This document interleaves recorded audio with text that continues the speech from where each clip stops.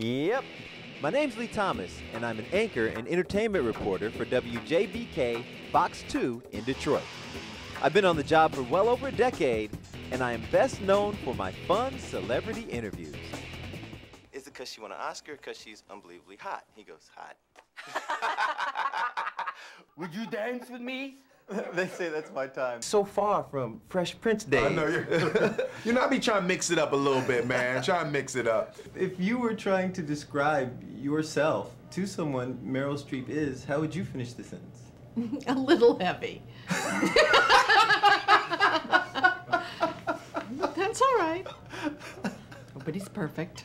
No one is perfect, and little did I know my biggest imperfection would become my biggest story. Here we go.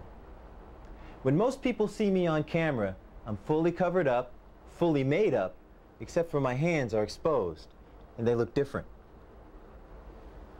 Well, here's what I really look like. This is my face without makeup. I have a disease called vitiligo. I was diagnosed with it about a decade ago, and it's gotten progressively worse. In fact, one day, I may be completely void of color, completely white, but I'm fighting back. Ready, Lee? Yep. Here we go. Close your eyes. Every little breeze seems to whisper Louise. Over the past 5 years, I've done various treatments, including the latest technology of light. Why am I telling my story now? Over the past few years, I've met or spoken with a number of kids and adults that have vitiligo.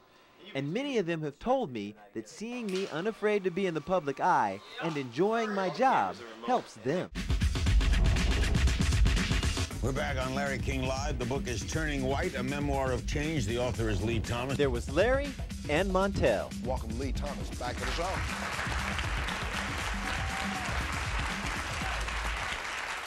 I also got a little TLC.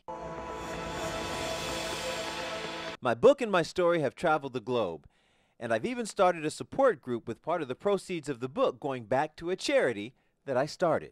But this journey has turned into so much more than a guy with the disease.